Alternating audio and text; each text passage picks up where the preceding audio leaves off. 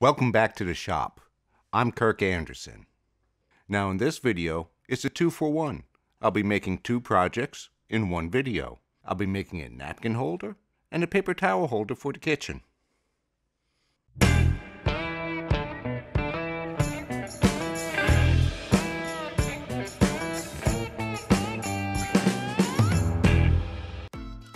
Now, I know that I harp on using hand tools most of the time on these learning development steps, but the circular saw does make a quick job of it, and when you're using a speed square as a guide, you can get a nice 90-degree cut. Now, the first project we're going to build is the paper towel holder, which has a round base. And the first thing we need to do is find the center of the board that we're going to use to cut the round base from.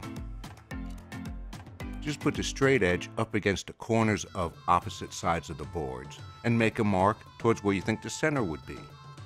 And then do the same thing for the other two opposite corners and make a mark. And where those marks intersect, that would be the dead center of that board. Now remember also, this is your project. You make the base how you want it. If you want a square base, make it square. If you want an octagon, make it an octagon. Do it the way that you want the piece to look. To mark out the layout lines of a circle, the best tool to use is a compass. Just measure it out, put the pin of the compass at the mark that's dead center of that board, and then draw the circle.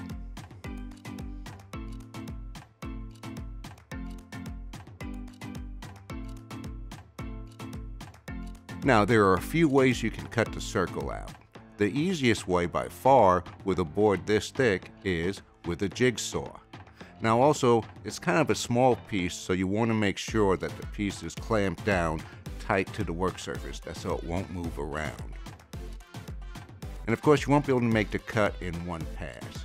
You're going to have to make a cut, unclamp it, reclamp it to position it to an area that hasn't been cut yet, and then cut again. And you're probably going to have to do that at least 3 or 4 times.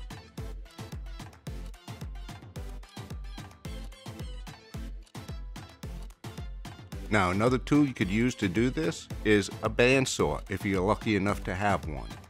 Another one is also a scroll saw. Now, when the pieces start getting a little too thick, that's when the scroll saw is no longer of use. And if you really want to get down and dirty with a hand saw, the coping saw would be the best tool for cutting a circle.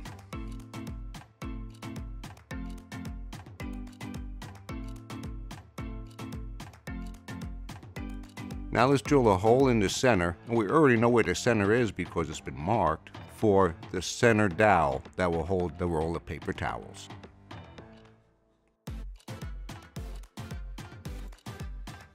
Just use a bit that's the same size of whatever dowel you're using. I'm using a 1-inch dowel, so it's a 1-inch bit.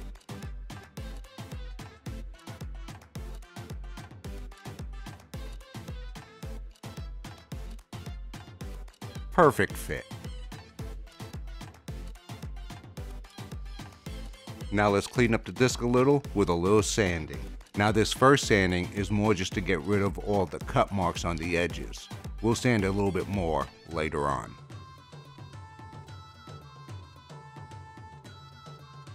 Now we also have the outer post that needs a nice hole so it can go in.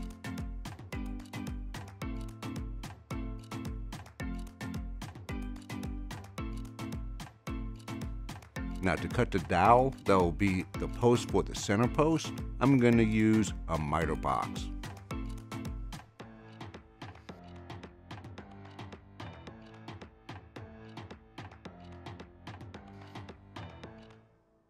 The smaller dowel was small enough that I didn't have to use a saw. All I did was use a straight razor, and I just cut the surfaces and then snapped it.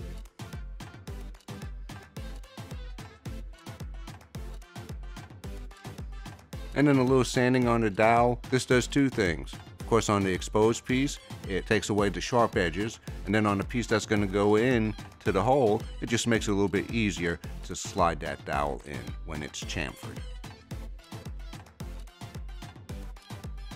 And then it's just a matter of assembly.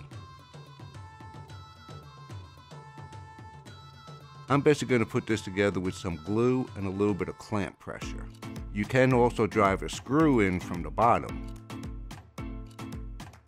I was going to put a screw in it, but when I drilled the hole, I drilled a little bit too deep, so the screw has nothing to bite onto. So it'll just be held together with glue.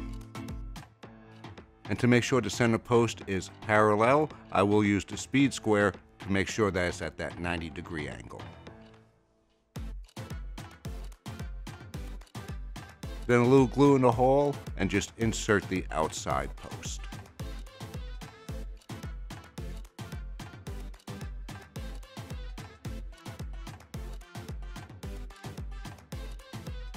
Now for the napkin holder, the first thing is to cut a board that's the length of the longest piece, which is the top piece. The top piece, the length is longer than the bottom piece or the base.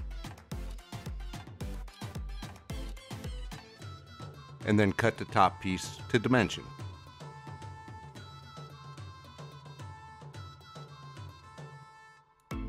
Now the piece that's remaining is going to be too long, so first thing we'll do is cut that down to the length.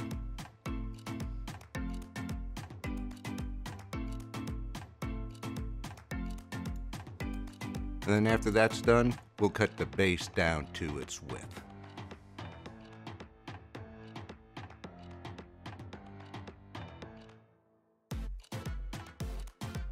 Now the hardest part of this build is determining where to drill the holes.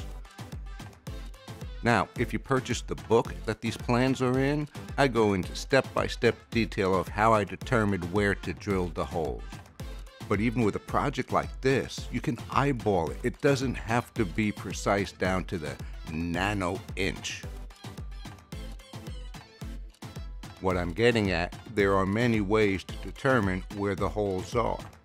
The only thing I will say is you want to determine where you want the holes on the top piece to use that as a guide to drill the holes in the base. I hope that makes sense.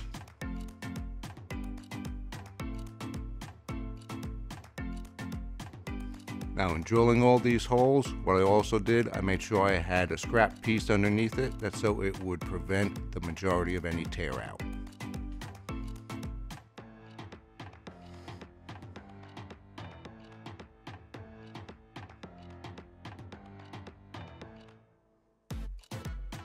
And as you can see on the scrap piece of wood there, you can see some of my mathematics when I was determining of where to put that hole.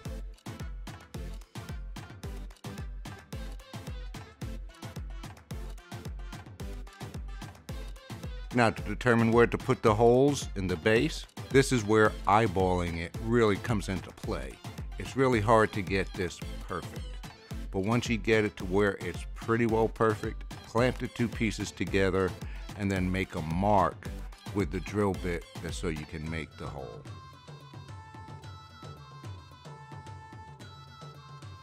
Now remember, we want the holes that's on the top to be a little bit larger, that's so it'll slide up and down on the posts. So if the holes are the same size as the dowels you're using, you're going to have to enlarge the holes. There are a few ways to do that. You can use the drill bit, or you can get some sandpaper and get it in there and sand the holes bigger. Now I'm going to sand everything now before I put the posts in.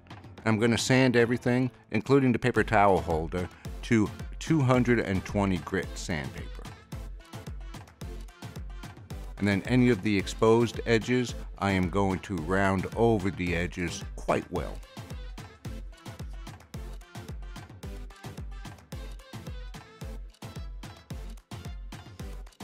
Now here's what I was saying about how I cut the other dowel because it was a smaller dowel. Just use a straight edge, score the dowel, and then snap it.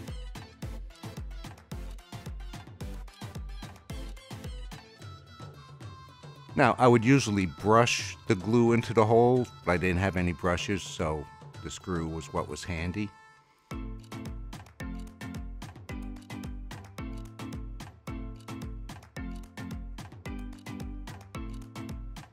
So there again, just glue, insert, and with a little bit of clamping pressure, and the dowel should be nice and secure in there.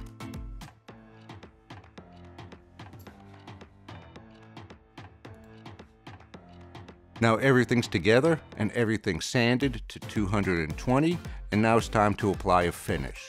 And I'm going to use a gloss wipe-on polyurethane. These things are going to be in the kitchen, they're going to get wet, they're going to get dirty, they're going to need to get wiped down, so a gloss is the best finish for that. And I just love wipe-on polys. Now these are just pine, so you could stain it, you could do almost anything you want with it. It's your project.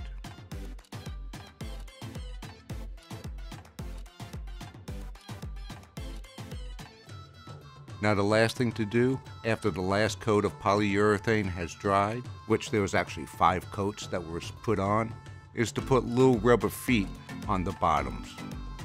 This is just to help prevent the items from moving around when they're sitting on the counter or on the table. And that's it. Very simple, easy projects, but they look good and they work well. And who doesn't need napkin holders or paper towel holders? Well, I hope you got something out of this video, and if you did, give it a like, and don't forget to subscribe to my channel if you haven't already.